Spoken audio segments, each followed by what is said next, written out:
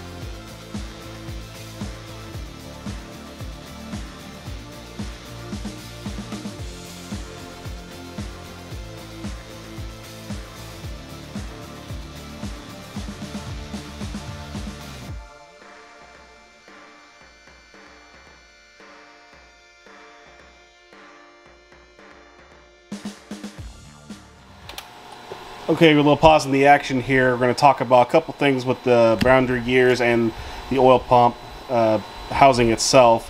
We'll go ahead and remove the case and everything. We'll talk about torque spec and also about measuring clearance to make sure that this is going to function 100%. So we'll go ahead and take the case off the back, pull the old gears out, and then show you guys what we're going to do to measure to make sure the case is good for the new gears.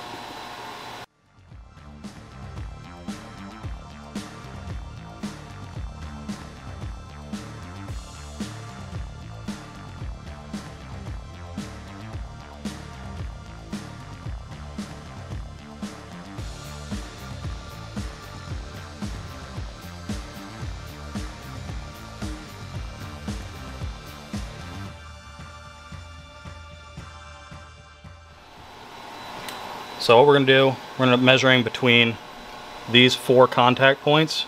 These are what center the entire oil pump housing onto the crank itself. And what has been found, there's been a couple cases where if these get worn at any point, anytime unevenly, it can end up actually causing chatter and actually damage your brand new pump gears and chew things up. So we're going to check and make sure that these are as close as possible. If there's any sort of variance that's too wide, then you end up having to replace the actual housing for the oil pump gears.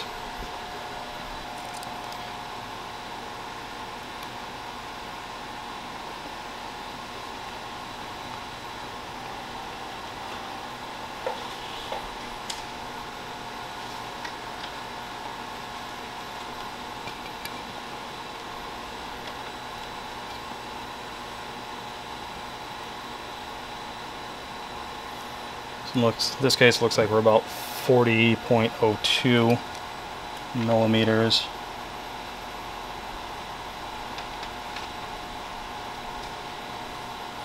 And 40.06. So we should be more than okay with this. We're not going to have any issues causing any chatter in the gears. Be able to install the new boundary gears and have this thing get going.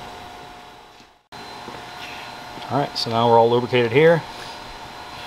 All of our kind of faces are lubricated. Go ahead and put our outside cover back on. And we're going to get our bolts put back in. Just in case anybody's wondering, these are T30 bolts that go in here, and from everything we've been able to find, torque spec on these should be about 90 inch-pounds. Any particular sequence?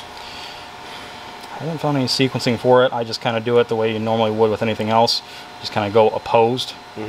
So if we start over here, then we're going to go over to here, and here, here, and just kind of work our way around. Perfect.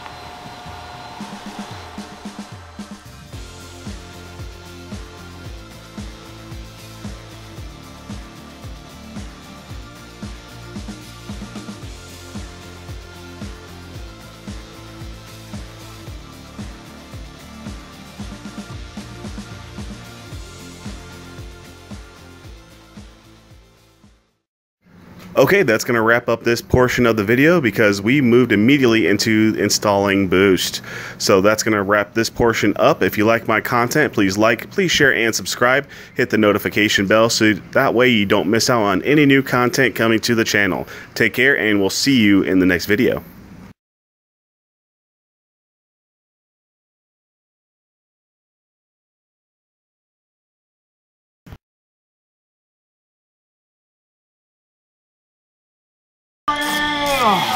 Now you're a man! Male! Man! You're not a man, you're a man!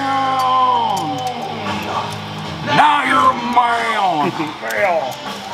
Creed would be proud. Scott, stop! No, it's Scott Creed. Get it right.